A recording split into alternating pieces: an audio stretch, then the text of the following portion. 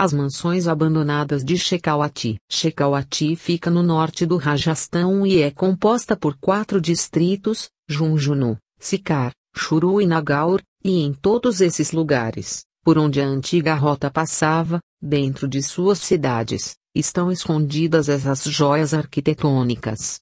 São antigos palácios e mansões, que abrigavam famílias abastadas, as quais migraram para outras cidades maiores da Índia, e que foram tendo outros usos, como hotéis de luxo, por exemplo, depois de terem sido deixadas para trás. Apesar de ter sido fundada no século XV, foi no XIX que a cidade prosperou.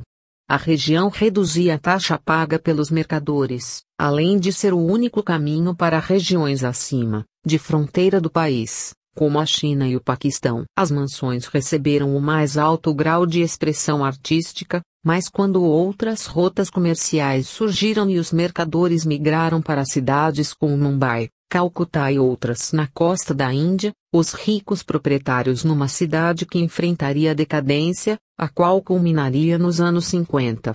Eram prédios de muita cor com muitos mosaicos e afrescos, com desenhos que misturavam ícones da cultura indiana com o da cultura europeia da época. Hoje em dia muitos dos prédios abrigam várias famílias numa mesma mansão, como uma espécie de prédio condominial, pagam aluguel a um proprietário ou algo parecido.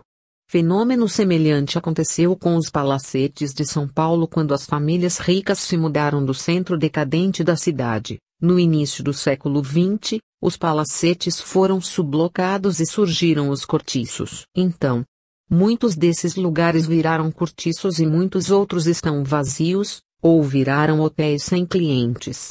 Esquecidos.